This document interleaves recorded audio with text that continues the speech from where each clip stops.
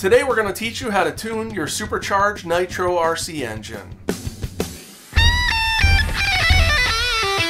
Hey, it's Bob with RB Innovations. We're going to take you step by step through tuning a supercharged nitro engine. We're going to start off by demonstrating on a 3.3 Revo chassis. This will also apply to any engine, any style chassis. Before we get started, I want to show you some of the basic adjustments on a standard carburetor. First thing I want to point out is the high-speed needle jet. This is located right here. This is going to meter the amount of fuel going to the engine at top RPM. The next thing I want to show you is the low-speed needle jet, and that's located right here.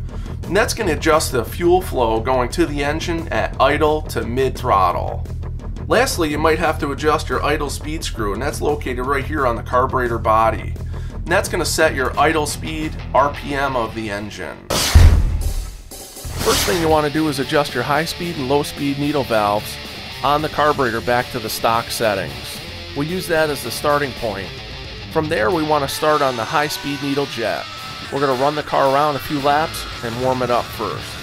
Next thing we're going to do is adjust that high speed needle valve. We're going to turn that in 1/8 of a turn at a time. We're going to turn it in clockwise. We're going to do another lap or two, check the performance, check the temperature, then we'll bring it back in for another adjustment.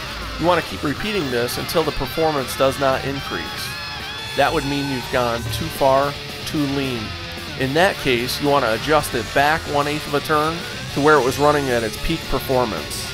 The next adjustment we want to focus on is our low speed needle valve. This is going to adjust the fuel air mixture at idle up through mid throttle. Like the high speed needle valve, we only want to adjust it 1/8 of a turn clockwise until you see a reduction in power on the low end. At that point, you want to go counterclockwise 1/8 of a turn to go back to the peak setting. While you're making these adjustments, you might find yourself having to adjust the idle speed screw. If the engine RPM is too high, you want to adjust counterclockwise 1/8 of a turn. If the idle speed is too low, you want to increase it or go 1/8 of a turn clockwise.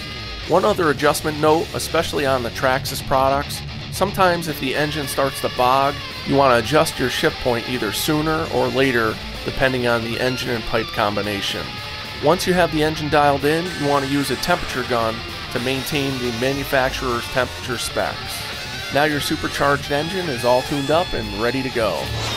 Now if you installed a high flow exhaust, you'll probably notice there isn't enough back pressure to pump enough fuel to the engine. And that's where our auxiliary pressure system comes in. For more information, visit our website at rbinnovations.com, like our Facebook page, follow us on Twitter, and make sure you subscribe and like this video. Thanks for watching.